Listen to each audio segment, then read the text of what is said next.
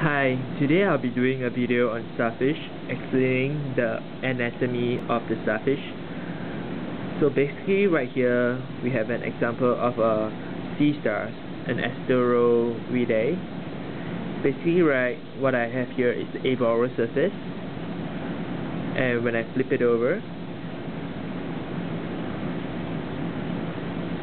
this one is the oral surface. So basically for the aboriginal surface, we have here this hole, which is the anus, and this hole is the madreporoid.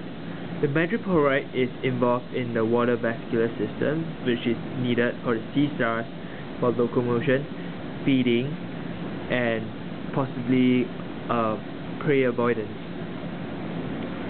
So we can see here that these sea stars have 5 arms, and it's actually what you call a pentadermal symmetry. This pentadermal symmetry can be further amplified by the 5 umbilical grooves in the oral surface. One more feature that is found out in the sea stars is the papillae, which you can see here.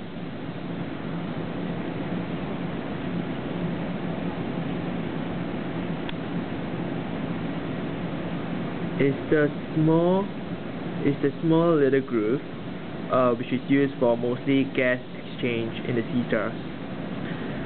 So now we're gonna take a look at the oral surface of the sea stars. The oral surface of the sea stars is actually consists of the 5 umbilical grooves here and here, which is where the tube feed will originate, and it's actually an additional features to the pentadermal symmetry. As you can see here, these are the tube feet. They are coming out from the umbilical groove, and the central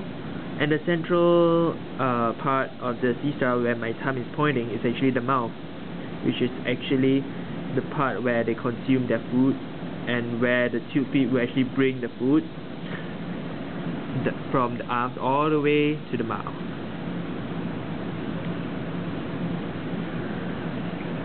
And as this sea star is not feeding, we have an example of a sea star which is feeding, which is right here. This sea star is actually feeding on a muscle which is deep inside. As you can see, the tube feet are actually clinging to the substrate. This is the suction, and there, if you look closely inside, there's the muscle inside, where the sea star is actually opening the muscles and using the tube feet to go inside the muscle to actually feed on the flesh. And that will be the end of my video.